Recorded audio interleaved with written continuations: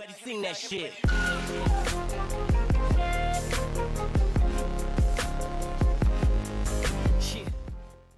Eddie Jones is in the firing line and has a mountain to climb to save his job. Eddie Jones is back where it all began, determined to prove that the end is not yet in sight.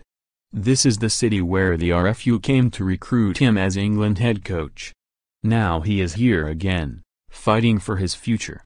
In November 2015, the RFU chief executive, Ian Ritchie, flew to Cape Town, where Jones had just taken charge of the Stormers after a successful World Cup with Japan. He made the Australian an offer he couldn't refuse, and Jones was soon unveiled amid great fanfare at Twickenham. Hope gave way to glory, with a world record run of 18 consecutive Test victories, but Jones now finds himself under siege.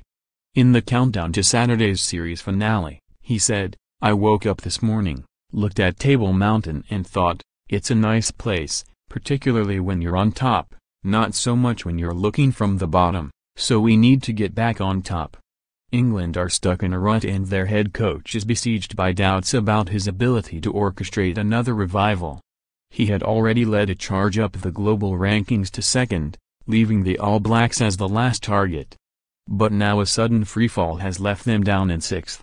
5 successive Test defeats, along with a 9-try thumping by the Barbarians, have led to this critical moment when a second transformation is required to preserve this troubled regime. With the pressure mounting since the defeat in Bloemfontein, which gave South Africa a 2-0 series win with 1 to play, Jones has repeatedly faced down his critics. He is bullish and adamant that he can lead his team out of this tight corner. He was asked about his position again before the clash at Newlands and said, "I don't need to worry about my job. At the moment we have a young team that is struggling a bit. Everyone knows we are struggling. We don't have enough experience in the team. We've got 450 caps. That's a side barely out of kindergarten. We're going through a renewal period and it is tough. Someone has to take the team through it and I'm taking it through." England are definitely a team in transition, but the emphasis on their cap tally is misleading. Their players starting this match have a combined total of 545 caps. In contrast, the Springboks have 348. Eddie Jones seems to think Joe Marler will be England's saviour in Cape Town on Saturday and prevent a series whitewash. Jones bowed down to his prop during a light-hearted moment in Friday's captain's run. Their efforts on this turbulent trip have followed a similar pattern to earlier performances in 2018, when the wheels began to come off with defeats by Scotland, France and Ireland. Discipline has been a damaging issue, errors have stacked up under pressure and decision-making has unraveled under pressure. Owen Farrell is the new captain, hastily trying to solve the riddle of repeat offenses. He echoed Jones's view that the challenge is primarily a mental one. "I think the losses at times have affected our confidence on the field, in terms of being a bit more indecisive," he said. "I think that comes with losing a few in a row. We can't be too desperate. In the last couple of games that has been our downfall. It doesn't feel that we are in this situation. Obviously it is very disappointing. Everyone is working hard. The effort is right up there and we feel like we are improving. It is just about getting the big moments right.